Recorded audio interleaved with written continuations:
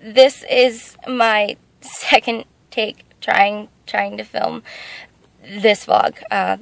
Some guy just came, knocked on my door and interrupted my first one. He thought I was not, I don't know, he thought I looked really sick, so he came to see if I was okay, and I'm fine. But anyway, let's give this another shot.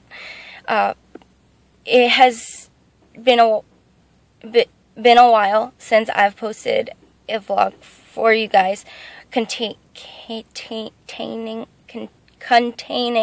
any actual content of, you know, anything that's useful or interesting or helpful. So I thought I would make this brief video for you guys, and more of a PSA than anything. And I just kind of wanted to let you guys know that there are some neurological conditions out there that can, believe it or not, make a person appear drunk and or high when they're not intoxicated at all. You know, I do have that problem sometimes, sometimes for no reason, but not as much anymore. It usually happens after coming out of passing out, which I did do about a half hour ago, but I feel pretty normal, so you guys probably can't tell at all. Anyway, it's kind of interesting, and it's one thing that is really embarrassing when it happens, especially in public around people who don't know that you have a condition that is causing it. Yeah, so just keep an open mind.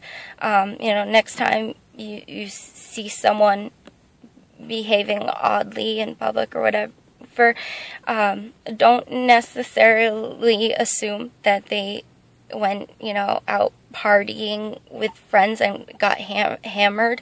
Damn it, sorry, muscle spasms.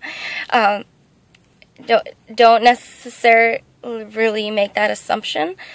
Keep in mind that some conditions can result in strange behavior that can mimic being intoxicated. Yeah, so I don't know if you guys sort of found that interesting. Yeah.